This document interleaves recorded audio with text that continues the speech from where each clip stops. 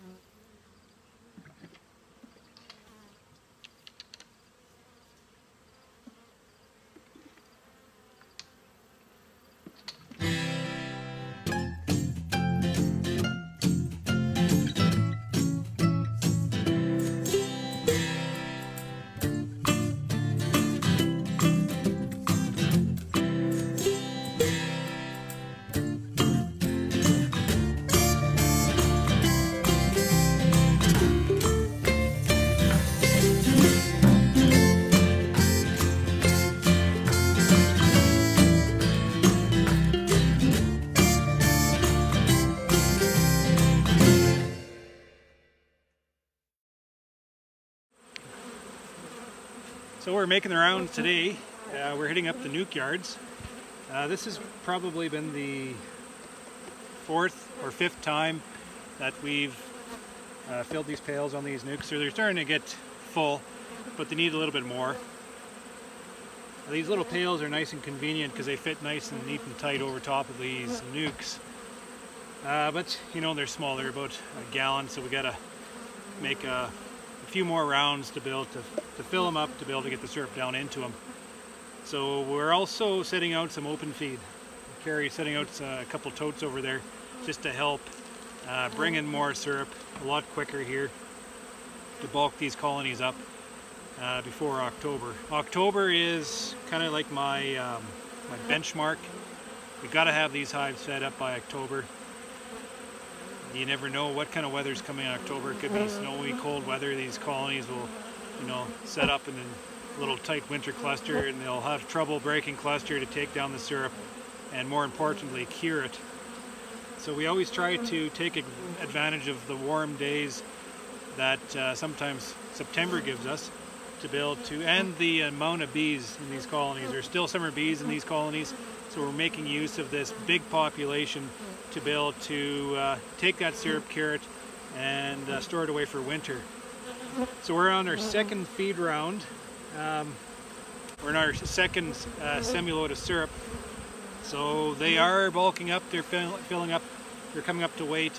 Next week and the week after that, we'll go around and top up anything that's a little bit light and carry forward from there. So you can see these guys are a little bit excited. Now we dropped some syrup into the yard and just kind of woke them up, which is positive. These guys are hungry, they're ready to store food away for winter. I've gone through, I've done my mite wash in this yard and found one mite in the shake, so that's positive. There's not a lot there. And they're taking these pails down quite quickly, which is extremely reassuring. You always know when they're setting themselves up for winter that they're probably in pretty good shape. We certainly have a lot of activity in this yard. That little bit of syrup that dumped onto that cluster as we tipped the pail down sure excited the nests. So they are woke up and they are ready to take on the day.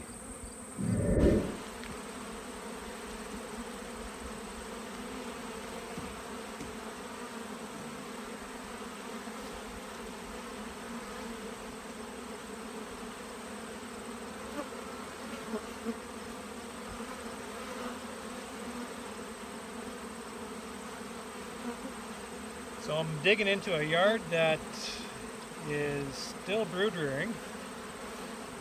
These guys have open brood. They're looking all right.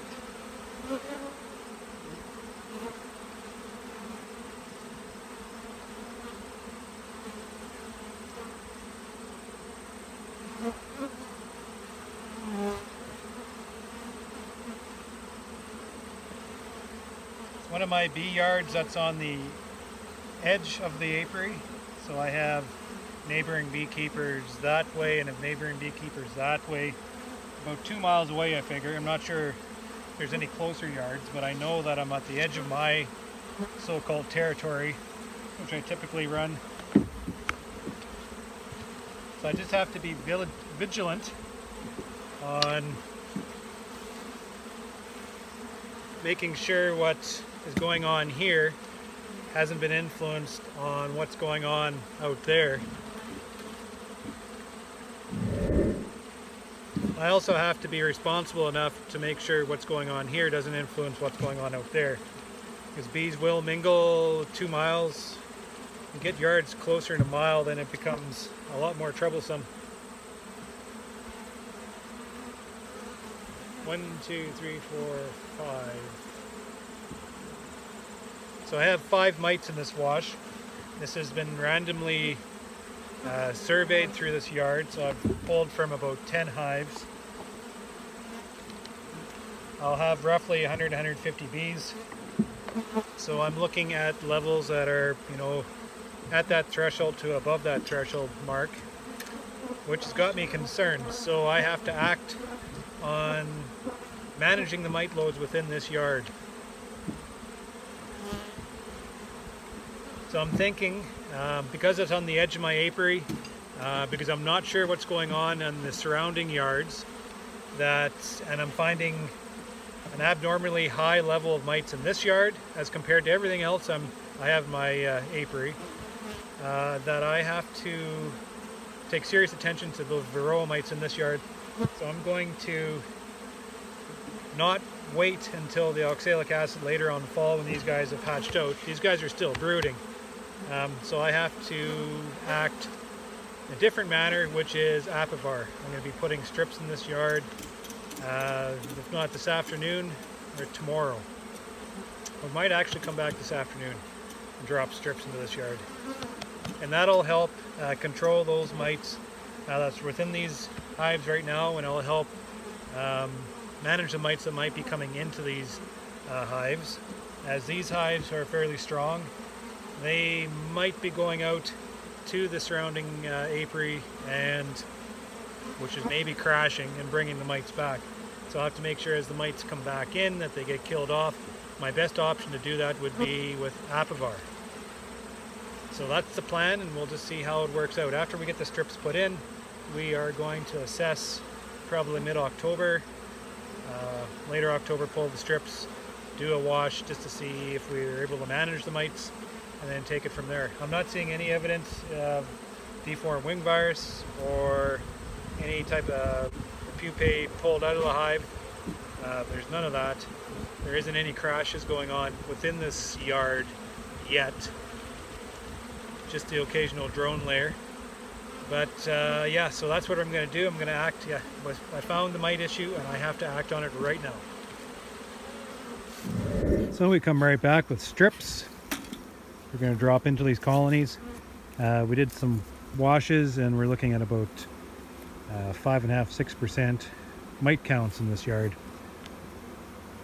So I have Carrie working behind with strips. And we're just putting 2 per colony. These are apivar strips.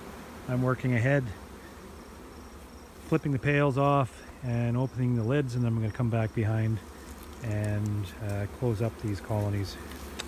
So it should be pretty quick work. So it's not good that we found a high mite count, but it in a way is a little bit reassuring because of all the yards we've gone through, shaking bees from practically every yard, not finding any mites. You start to question whether or not your monitoring procedure is actually working.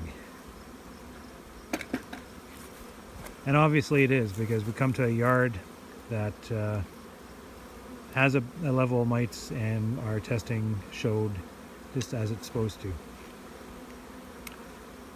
So we react and act.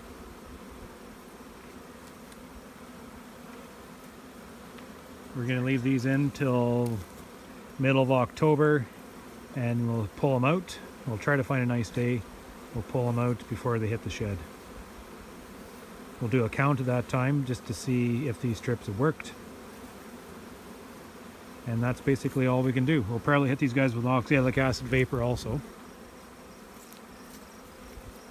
But we have to make sure that we cover our bases and we hit them with the big guns every time. If there's a problem, we got to slap it down.